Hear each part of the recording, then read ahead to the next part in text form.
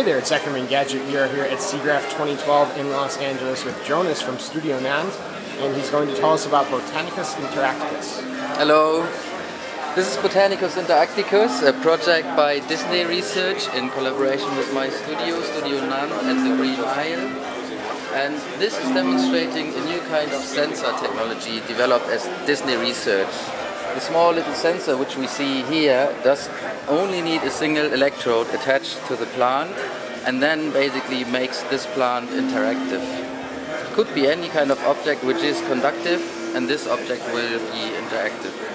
So basically we are injecting a very small current into the plant which is sweeping to multiple frequencies over 200, and we get a subset of these frequencies back which we then can analyze how the object was touched.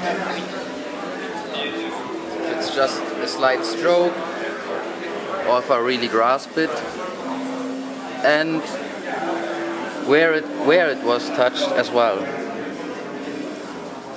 So this is the snake plant, and what we see here is a halfway mirror reflecting half of the image so that you can get a kind of 3D-ish impression. So let me guide you through all the plants. This is our bamboo. And here we can see that we are also able to detect the position. If we look at the white bar on the left, it's moving regarding where I'm touching.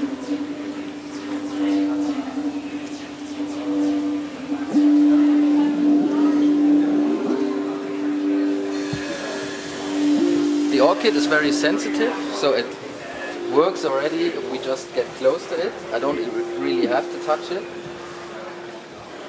So it's already responding just by getting close.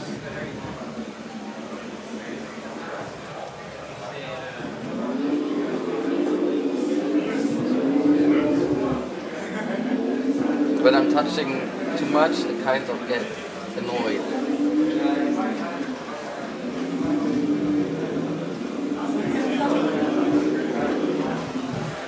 And this is our artificial plant, which we made for demonstration purposes. It's kind of how the sensor sees the plant, basically. So we have these titanium rods, and in between there are capacitors.